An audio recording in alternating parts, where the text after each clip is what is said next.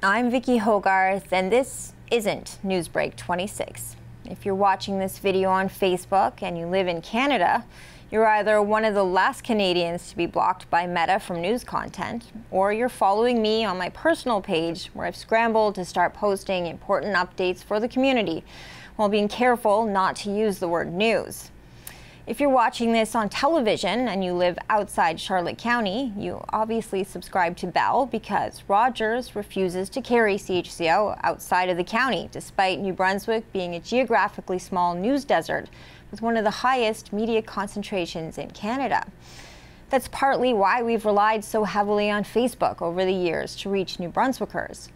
With 28,000 followers on Facebook, a number that surpasses the actual population of Charlotte County, CHCO has become a source of reliable local news and programming and is one of the most followed media outlets in the province. And now we're in a bind.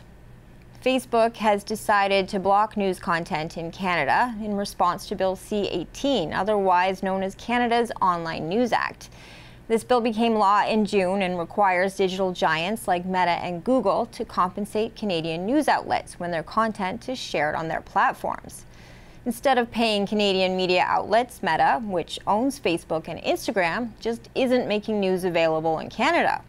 Google plans to follow suit, so that means Google searches and even YouTube will be affected. This news block in our country has cast a cloud over the free exchange of information, public discourse, and civic participation, and it's a direct threat on our democratic values. In light of this, I want to take a moment to highlight how CHCO has effectively and invaluably used Facebook to connect with and inform the community.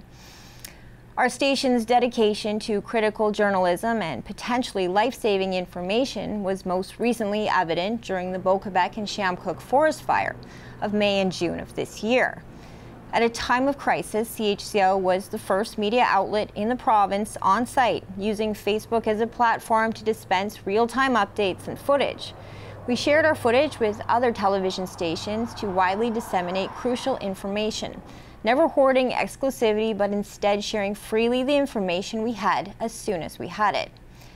During the COVID-19 pandemic, CHCO conducted live news updates on our Facebook page in tandem with government press conferences, at times daily for over 2 years.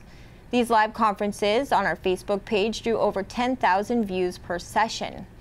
During these updates, we were able to interact with our community in real time to find out what pressing questions you wanted to have answered. And we posed your questions to the Premier, Chief Medical Officer, and Health Minister. We believe that we are first and foremost a community station, and that means keeping the community in the conversation. A tool that Facebook, for us, has always been the best platform to use for.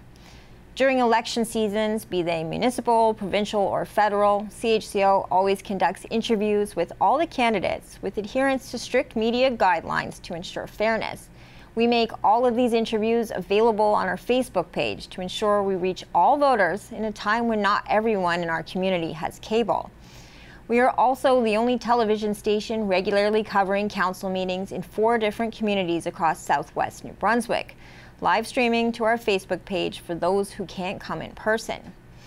Facebook's blockade of news content in Canada threatens CHCO's invaluable contributions to our community and ultimately the future of our 30-year-old television station.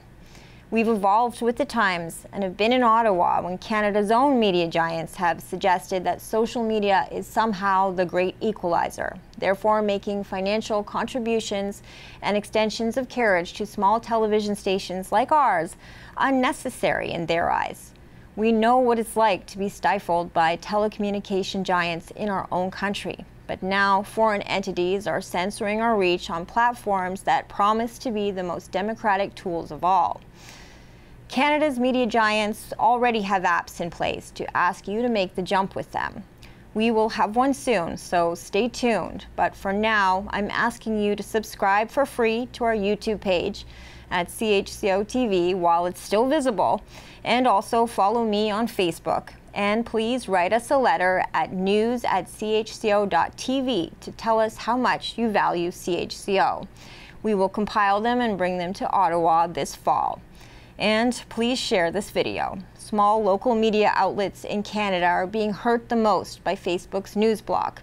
And we are afraid of what's to come when Google blocks news in Canada too. It has been and continues to be our greatest privilege to be there for our community for the past 30 years. And right now, we are humbly asking you to be there for us.